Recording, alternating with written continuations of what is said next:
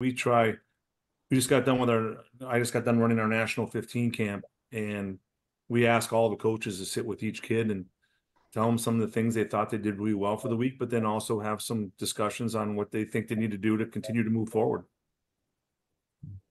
If I can add to that too, thanks for that, Roger, and Scott here with Semiahmoo Ravens over on the West Coast of Canada. Anyways, one of the questions I have for you guys is we don't share the scores, but we do share the comments. You know, what can you improve on, what you're doing well, and so that gives some really good feedback.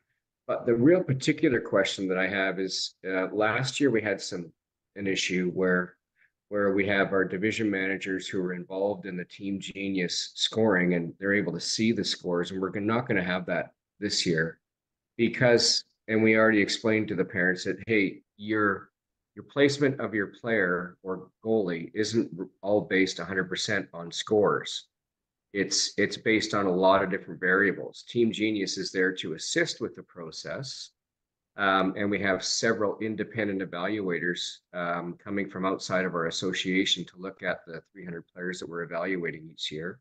Anyways, where I'm going with this is in your sheet that you initially we went through the checklist.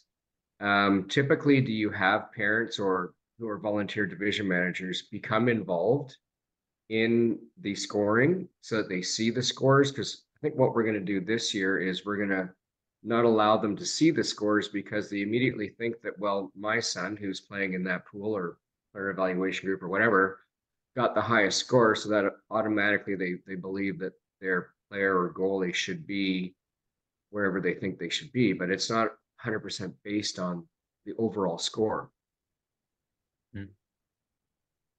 Yeah, it's a great question.